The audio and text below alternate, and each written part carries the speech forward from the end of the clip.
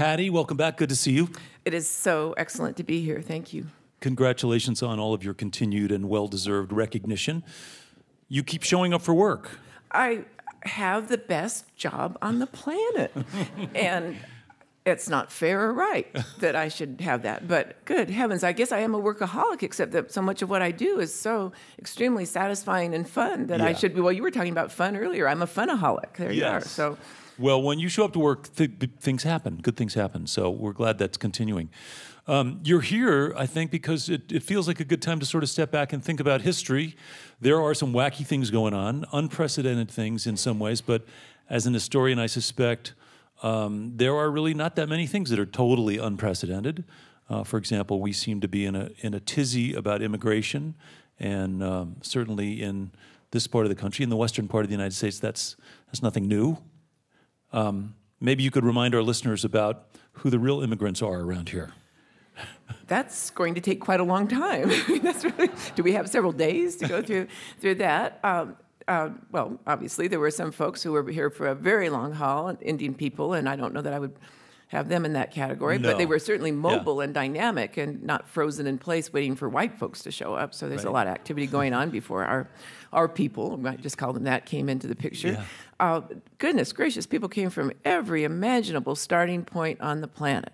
Just name a place. And the California Gold Rush was certainly one of those kinds of occasions where everybody showed up. But before that, the Spanish Empire, the French trappers, the Russians, the British. I had one terrible episode as a teacher, which I might share with your audience. I had two students who told me that they had a really good idea why they wouldn't have to take the midterm. They would do a game called the Conquest Game, and they would design it as a game that we could all play together. And they worked very hard on that, and they had 4 different empires, the 4 empires I just mentioned, and the different groups were at different corners of the room, and there were chairs in the middle, and there were native people, and then each of the colonial governors was to send people out, and they had a soldier and a missionary. So it was actually pretty realistic. The bad news, and I'm not comfortable entirely confessing this, so the students said to me, well, Patty, as we understand it, alcohol was an important trade good. Well, yes, that's historically accurate. And so they said, it seems important for us to include that in our game. To be realistic, it's only fair. Yes, and I can't say, oh, no, that didn't figure in the story of empires. So they showed up, and they had a bunch of those little bottles you see on airplanes, and I thought, well, it's a 10 o'clock class, so they'll just pass those around, and see you? It's a wonderful school. It is a very serious school, but it wasn't. Oh, Lordy, it didn't. So when we finished our really not inaccurate historical, all the colonial governors all lost control of their empires. They were shouting orders, and that was actually pretty realistic. So when we left, the trash cans were filled occupied. up, and I just thought, don't let the Board of Regents be walking through the building at this point. That wasn't what you asked. You didn't ask for that. I did ask you that. I wanted a realistic picture of what really happened in the settling of the American West, and that was pretty damn good. It came out. Yeah. It came out. But really, back to the point, so that people did come from every starting point on the planet. And I don't know how we would ever verify the statement I'm about to make, but I also don't think we could ever disprove it, that the people coming into Western North America from every starting point spent a lot more time talking with each other, trading with each other, psyching each other out. Well, I have to say this, sleeping with each other. Well, procreating is what we've had from the earlier guests as a good phrase there. So they did all of that, a lot more than they spent fighting, injuring, killing each other. Including learning languages and sharing the ability to communicate and and so can I take a moment on that because those people, every significant transaction in Western American history, the key figure in many of those was the interpreter, the translator. Those are figures that any kind of occasion between Indian people and white people, or sometimes between tribes, they are almost unwritten about and unnoticed in Western American history. And I plead with graduate students, please do that because they are such important figures. And the importance of translators and interpreters has not gone away. There's a woman, I think her name was Marina Groves, who was translating in Helsinki. She became very famous. Right. Because those figures are so crucial. And I don't know that she particularly wanted to be famous, but right. that'll happen. But it speaks to another kind of translation, which is the sort of intransigence and the fear and the disinterest in learning about other cultures and other countries and other languages and so on. Just the bridge between these two camps, one that's sort of fearful, and I'm not sure what the fear is about. It might be, is there a fear that newcomers won't assimilate or won't communicate or won't fit in, or that they'll... What's the fear all about? In Western history, on some occasions, it might be easier to move our minds in the direction of the fearful. I'm going to go with white workers in California after the gold rush, who were in California with such a sense of opportunity that they were going to go to this place and wonderful things would happen. By the time they got there in the 1870s, the opportunities were really very constrained, and they found themselves as wage workers for railroad companies, and it was a terrible twist on high expectations and deep disappointment. So you could... Because, may I interrupt, because those jobs were taken by Chinese No, immigrants? well, or because... see, that's the thing, is that they found themselves constrained in their opportunities. They could have directed that rage at the companies, at the employers, or they could have found a scapegoat. And indeed, that turned out to be the easier path of emotion, to say the Chinese must go. Because they were disappointed. Because they had understandable sense that they had tried something, they had taken risks. If they had been there 20 years earlier for the gold rush, they might have had something to come of that. So people experiencing frustration, despair, and not having the moment, the desire, the guidance, the patience, the inquiry to say, what's going on here? What happened to me? It's very tempting to say it's those guys. Yeah, and that's kind of what's going on. I think that's right. I think there's also, oh dear me, I profited so much from coming to know people that I thought I would find repellent. If I could, some of those people might know who they are, as I say. That's a little bit. So there have been occasions in life where I thought, oh, that would not be the kind of person I would enjoy, but I was stuck. And I had to spend time with those people, and I almost without exception, there are a few, but maybe 4 exceptions where I have... Didn't make a connection of some kind. Right, and so, but I understand that if we keep our distance from each other, and if we look in dismay and disapproval, and if we are thrown off by surface impressions and we never get that opportunity. So I know I'm just embarrassing myself here, because we're going to join arms and sing "He's Got the Whole World" because I'm singing some kind of National Brotherhood Week thing. But I do think there are wonderful opportunities for introductions, and there's also wonderful opportunities for some contemplation of facts, which are not universally embraced these days, but for decades, English as a second language programs have been oversubscribed, and there have been waiting lists for people to get into those programs.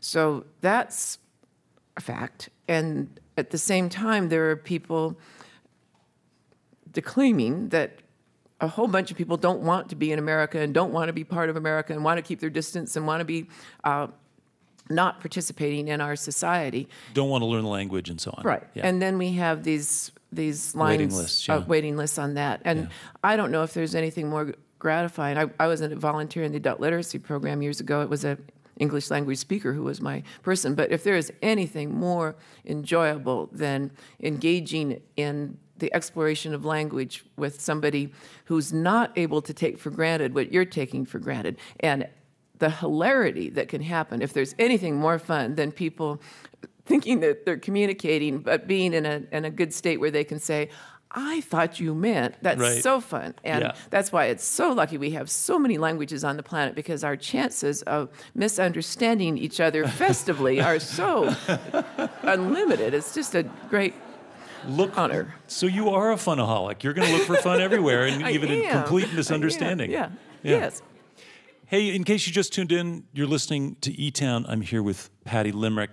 I want to ask you just lastly about this opportunity you have as a professor, because you come in contact with young people all the time, and yet you've got this long view as an historian. So you've got this great sort of perspective where you can see these sort of both sides of what's really going on, and many people are in one or the other camp. So tell me what's on the minds of your students these days. What are they concerned about? We begin with I don't know what, just a regrettable confession that I was losing them for a while. I think there was a spell where I was starting to sound like someone I found repellent. I don't know, these young people, I don't know what they're, oh, good Lord. So last semester, and I wasn't doing much of that, but I was doing some of that, and I just thought, that's going to end.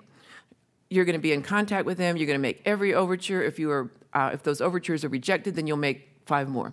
So my team teacher, Alice Baumgartner, and I did that. And we met young people, and we met people in ways that were so disarming and so excellent. And they came on board with us. Our class is really about taking the conflicts of the West and moving our perspectives around so that we can see how a position that at first makes a person think, why would you ever? Well, then we go in there. And so our students were just, we wept from time to time. It was so moving. I'm going to use an academic word. I usually don't do that. But we did walk them through 4 dichotomies that we think entirely jam up thinking in the West, ways either or, immigrant or native-born, those kinds of polarities, as if we all came labeled with clear categories. And in fact, we are almost all, we're always hybrid, and we're always mixed, and we're all out. So our students got that concept that if you want to, and it was one young man, Bryce, came into the office one day, and he said, I don't think it was his intention, by the way, to really be deeply moved by this class, but we badgered him until he agreed to be moved. And so he came in and he said, I really like this thing that you had us do, where instead of saying either or, we just take out the word or and we put in and we see what happens when we do that. So myth versus reality, myth or reality. We say myth and reality because heaven knows that's totally intertwined in human life. So Bryce wanted to do his final project on that whole exercise of putting the and where the or usually comes. Yeah. And so that's why, Alice and I are not easily moved to tears, but there were moments where we just thought, this is great. And I will say that doesn't come out when you think of these young folks who were so willing to take that on, we want to do that in life. We want to cross over and find out who's there, who was our opposite number. And then you look around at our national political scene, you think, these young people, you think, would you like to go somewhere else for a little while and then come back when we have this in better control? Is there a nice island you might, they say the Marquesas are very nice, and you might want to do that, and then come back when we've got this pulled back together here, because it is not I don't feel...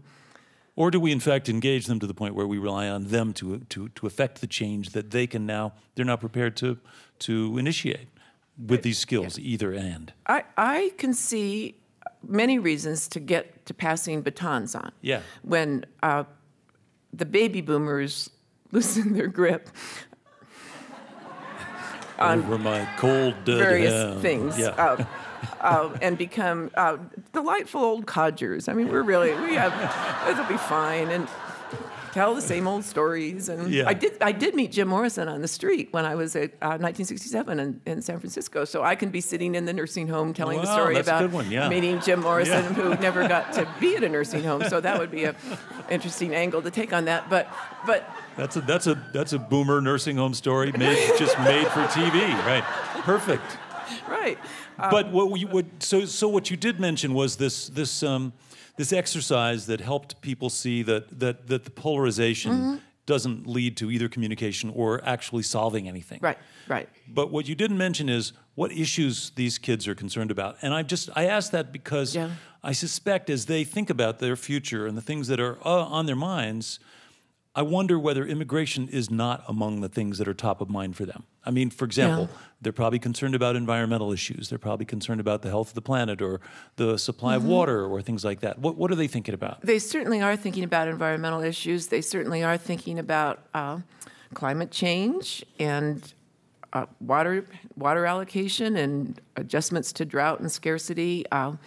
Depending on their circumstances, they may be thinking about wildlands fire. They're thinking about a whole bunch of issues. Energy, good heavens, energy is a very big thing for them. And with immigration, I know that this last semester, what I just thought is that I am through talking about education just for the soul. Not that I ever did much of that, but we were just flat out and saying, we are teaching you skills that will get you the jobs that you want. And that turned out to be really good because teaching them to write better didn't instantly please them. But